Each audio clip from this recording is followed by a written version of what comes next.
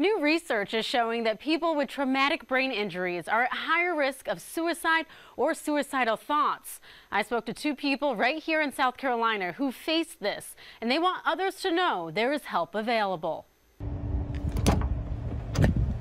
I have to drive. I have to be in control. So it doesn't matter if it's an 8-hour drive, I'm going to be driving the whole time. Luke Bonenberger says he feels anxious anytime he's in a car.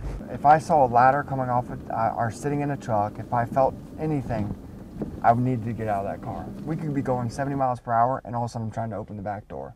A car crash 8 years ago is still affecting him. Seeing the scar is sort of just a reminder of where I've been to where I am. He was the passenger in Greenville County when a ladder fell from another vehicle.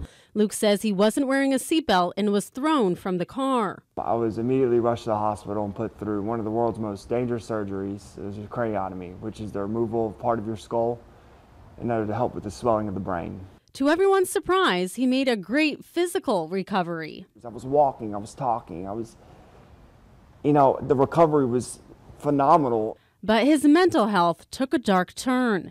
He started to have thoughts of suicide. And then I had a knife to my throat, and I don't know what my stepdad said, but when my stepdad got there, he said his kind words. Eventually I was taken to the hospital and I admitted myself into Marshall Pickens. Luke received treatment and made a recovery, but Carly Sims from Columbia says her boyfriend wasn't so lucky.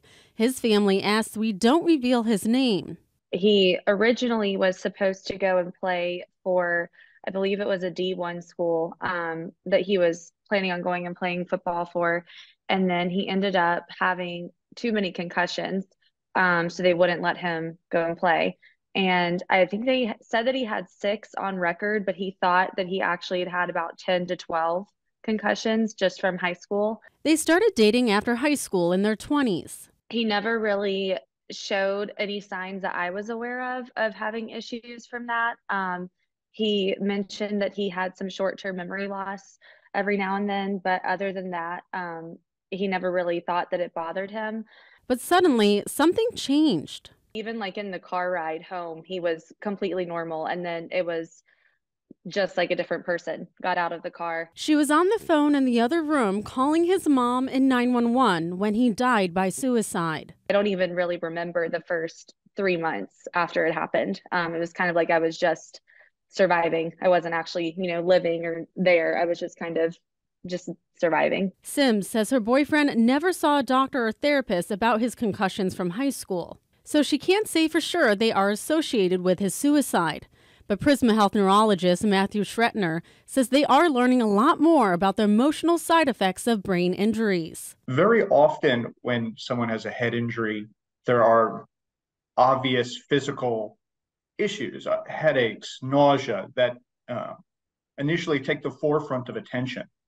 But emotional dysregulation, depression, anxiety, all of which are common problems associated with TBI, can be even more pervasive and more disruptive for life. One recent study published in the Journal of Athletic Training examined high school athletes who suffered concussions and how many had suicidal thoughts or died by suicide. They were able to determine or able to see a pattern that not only do concussions seem to increase risk of depression and suicidality, but that number of concussions also plays a significant role, something to be aware of in for instance, youth sports. Schretner says whether it's a brain injury as serious as Luke's or concussions on the sports field, he encourages all of these patients to be aware of their mental health. We as a society and in medicine certainly are becoming more insightful and more open to the mood or psychiatric roles in brain disorders. Luke says there is one quote that keeps him going.